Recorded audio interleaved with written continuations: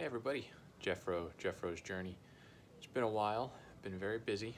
Had a couple of house renovations to do.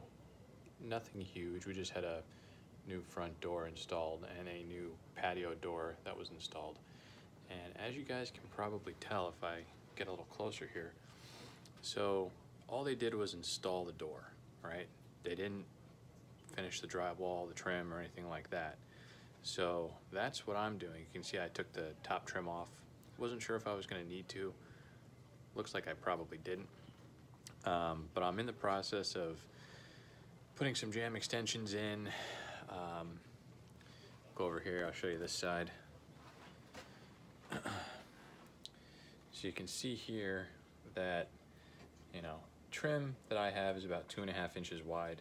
It would barely fit over this, so I'm gonna put drywall here, tape it, spackle it and all that.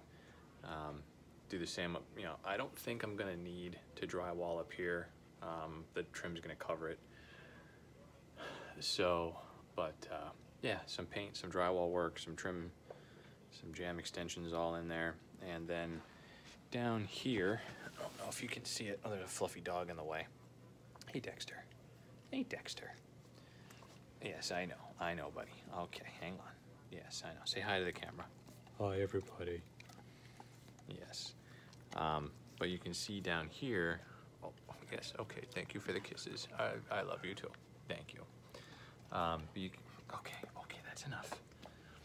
You can see down here though, I gotta put a sill plate so that we can step over it without this. This piece here I put in, yeah. Oh boy, all right, we're gonna go over this way. Actually, I'm just gonna let him out. There, that's easier. So this piece here, I had to put that in because there was actually about a 1/2 inch gap channel down there. So, let's see if I can, yeah, there we go. So I had to fill that in before I put the sill on. That way it's not rocking back and forth. So I gotta get that cut. I gotta get the actual trim pieces cut. I gotta stain them, spackle, paint, and it's Monday the 21st of November. The wife wants it done before Thanksgiving on Thursday. So I'm not going to be doing a whole lot of filming, just wanted to let you guys know what I'm doing. And I will show you guys a picture of it when I'm done. I'm not going to upload 2 separate videos, I'll just wait and then merge the 2 clips together. So, alright everybody, take care. This video should be out before Thanksgiving. And also, the 90-day carnivore challenge is over. Good and bad about that, but that'll be its whole own separate video. All right, everybody, take care. Hey, everybody, Jeffro's Journey. So we are on day 3 of the patio door remodel, and I made a blunder. So as you can see, I am staining the trim, and it's been probably 15 plus years since I did any kind of staining work. The last time I did it was in high school in wood shop class. So my silly self thought, oh, well, you just brush the stain on, then you let it dry, and then you sand in between coats. Not so much. Clearly written on the instructions of the stain was to wipe it on, or brush it on, however you want to do it, with a rag or a bristle brush or a sponge brush or whatever. Then you wait 10 to 15 minutes, depending on how deep of a color you want, and then you wipe it off. So when I went to go sand it the other day, I noticed that it was getting really splotchy. Like you can kind of tell right here that that is some stain that just kind of turned to goo or gunk. And I was having a heck of a time getting that off. I thought sanding it with like a 220 grit sandpaper might help, but that did not. It just turned it even gooier. So I was looking around and I found that if you apply the stain again, it actually has some solvents in the stain, and it'll help get that up, get the gooiness up. But as you can see here, I just got some little gooiness some stain coming out of the wood. However, oh wait, you can still see a little bit right there. Yeah, a little gooey. Let's see if we can just get that up with our hand here. Yeah, helped a little bit. Well, while we're down here, what I'll show you is I noticed that the faster the friction I put on there with the heat build up, the quicker it came off.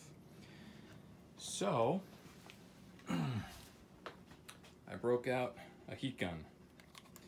Got this off of Amazon a couple of months ago, and let's see if I can do this here. So where was that spot? All right, right there. Let's turn this on. Now you don't want to go too high or too low. You can kind of see it starting to bubble. That's all of the stain, the pores opening up from the wood, and the stains coming back out. All right, so let's turn that off. Get you guys down here a little bit closer. And you can see that the pores just opened up really nicely. So you just kind of go, and you can actually feel it.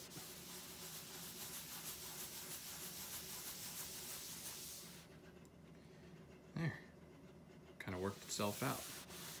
A little bit up there.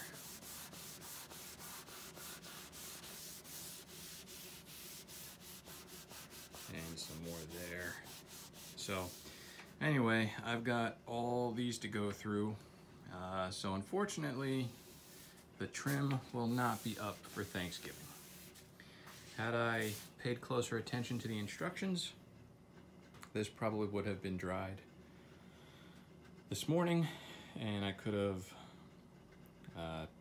put it up maybe late tonight after the top coat or early tomorrow morning. But as it sits right now, it's probably going to be Friday before it goes on. So anyway, I learned from my mistake. Hopefully I showed you a little bit how to fix it. Morning everybody, happy Thanksgiving. Jeff Rowe at JeffRo'sJourney.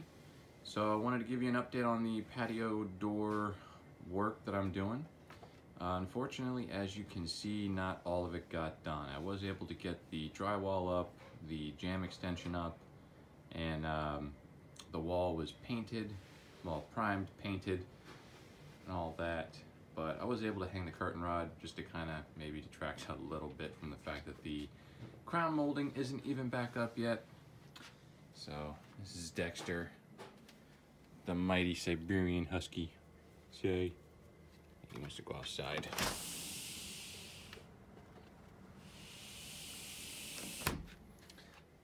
So, but yeah, so down here I didn't get the sill on, the sill plate. I noticed in the first video I was trying to explain what I was talking about, the work that I had to do and the camera angle, and it was just terrible. So there's a U-channel in here. So there's this piece of wood, and then it kind of goes down, over, and then back up a little bit. So I had to get this 1x2, I think it was, and fill in the gap here. And it kind of got progressively deeper as we go over towards the other side of the door over there. So I had a mixture of 1/4 inch thick and 1/2 inch thick pieces, and I just kind of gradually stepped it up. And what I did is I put indoor construction adhesive on the bottom of this, had another full-length board that I put on top the entire distance and weighted it down with just like dumbbells or whatever I could find. Pardon the mess on the door, it's the dogs going in and out.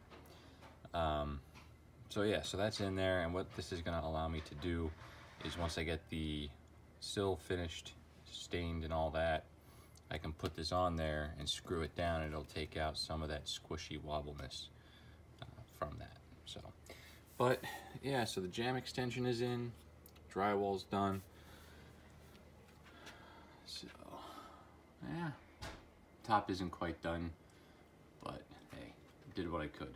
That staining error that I made really set me back a couple days, probably a full day, maybe 2. So But anyway, just wanted to wish everyone a happy Thanksgiving. And even though I didn't get my goal finished, it's still good that I made progress. So from here, I should have it finished up by Monday when I go back to work at the latest. So, all right, everybody. Like I said, happy Thanksgiving. Hope you're all doing well. Take care.